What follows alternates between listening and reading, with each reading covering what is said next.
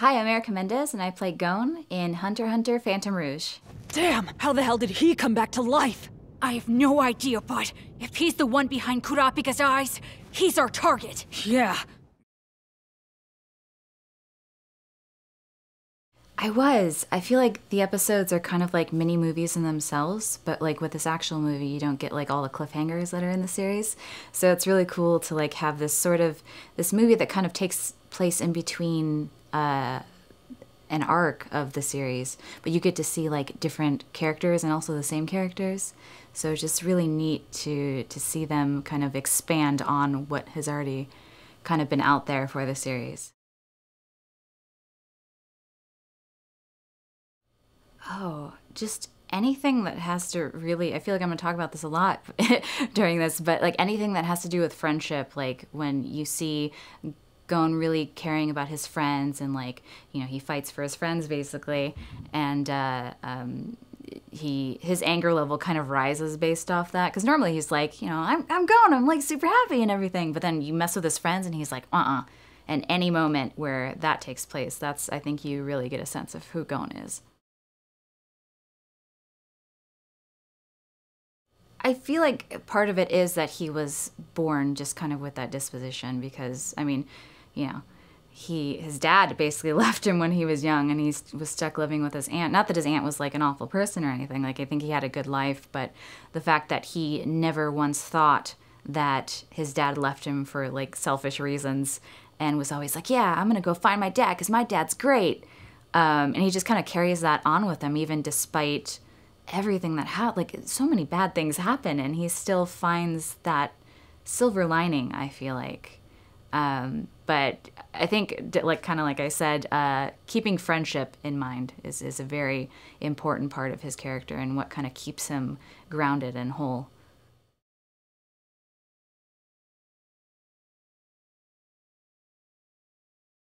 Oh yeah, I was kind of hoping for maybe a little bit romance, personally, just because I think, you know, again, Killua is kind of the only one there for him, and while, you know, I don't know, I guess some people have certain preferences, but I think Retz is adorable, so I totally would have liked to have seen them go on a little date.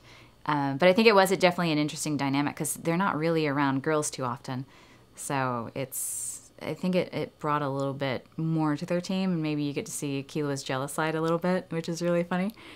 But yeah.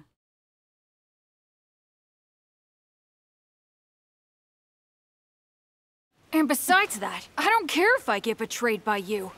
Huh? Ditch me all you want. I'll still trust you. Oh. No, I think he would just totally share everything. Like, I think Killua's honestly the best friend he's ever had, ever, and almost brother-like in a way. And yeah, okay, maybe you don't share some things with your siblings, but I can't think of anything. I think Gon is just all out there for Killua. Like, he'd do anything for that kid. So creepy. I probably like a 15 at least. I still to this day like am terrified whenever he comes up in sessions. You can even ask, you know, the director Tony Oliver. Anytime he does something like remotely creepy, I'm like, ooh, I can't do. I also just don't really like clowns. I'm not terrified of them, but I can't get over. I love the character though. I think he's amazing. He's one of the characters you just love to hate, but he's the creepiest thing.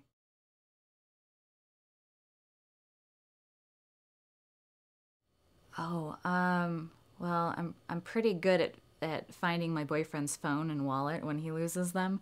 So, at least in that aspect, maybe like I'll be generous and give myself a 6. But when it comes to finding my own stuff, like sometimes I'll be like, where are my glasses? When I'm in the shower, and I'm like, oh, they're on my face. Of course they are. Do stuff like that, or like, where's my fork? Oh, it's in my hand. But I have my moments, I think, where I can track things down pretty well, but most of the time I'm probably like a 4. You came, but how did you find me? I just tracked your scent. It was pretty easy. Could have been easier without the rain, though. Yeah, thanks for just supporting Hunter x Hunter, and you know, it's gotten this far, and it's kind of scary doing a series that's been around for so long and like suddenly dubbing it, you know, what is it, 7 years after it initially came out. But I'm really glad everyone's been very receptive of it, and anytime I go to conventions, people just tell me how much they love Gon and how much they really love the cast, and just keep loving Hunter x Hunter, and you know, hopefully we'll see more.